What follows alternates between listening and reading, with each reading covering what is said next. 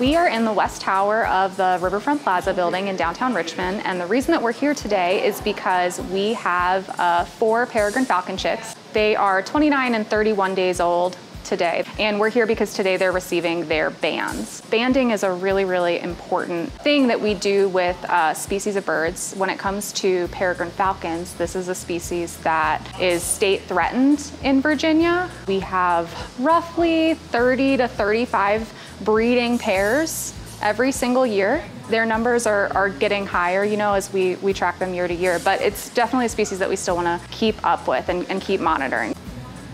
Falcons were reintroduced back into Virginia starting in the late 70s through the early 90s.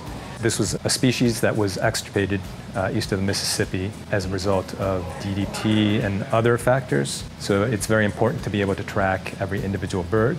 And birds are banded in order to keep track of them. We are bringing them into the building where we're collecting a series of measurements, things like certain wing measurements.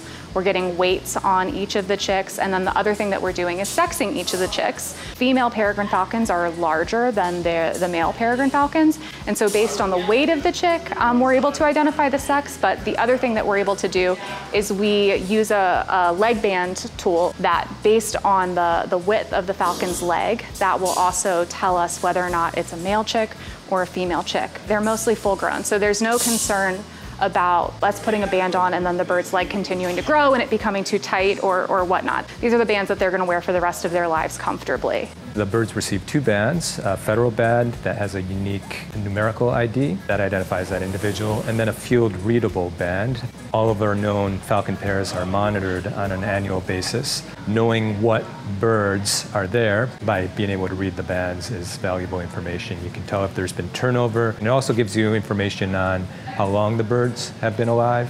So if you are interested in checking out the falcons or learning even more about the falcons and the history of the falcon cam, you can definitely check out our website. I'd also encourage you to look at any of our other live streaming cameras. We have a shad cam if you are an angler or an aquatics lover. We have an elk cam out in Southwest Virginia. And then we also have a marsh cam, which is out at Hog Island WMA in Surrey, Virginia. So there's a ton of different really cool stuff that you can see.